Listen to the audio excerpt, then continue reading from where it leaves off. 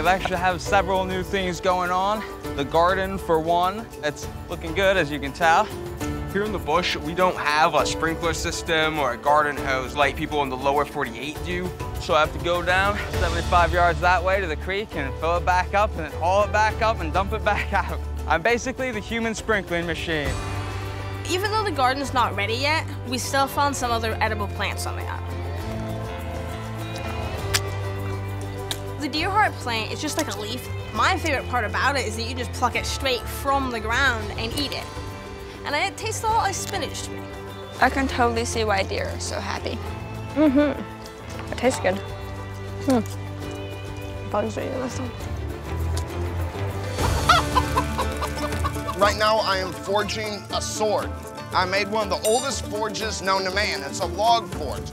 I can blow fire through with my fan, thus heating the metal to a point I can then work it on my anvil.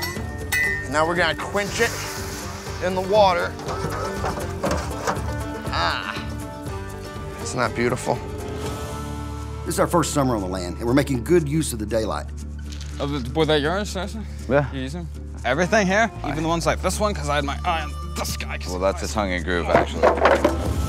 I'm fixing up my tire house. Bam's working on his trapper shack, and Bear's even working on some kind of his own project. Well, I've been working on my tree house. I'd like to get carpet on the inside, get a bed there. I want a window, that way I can sleep in it as a permanent house. I think I might even get like a pink flamingo and put it outside the window.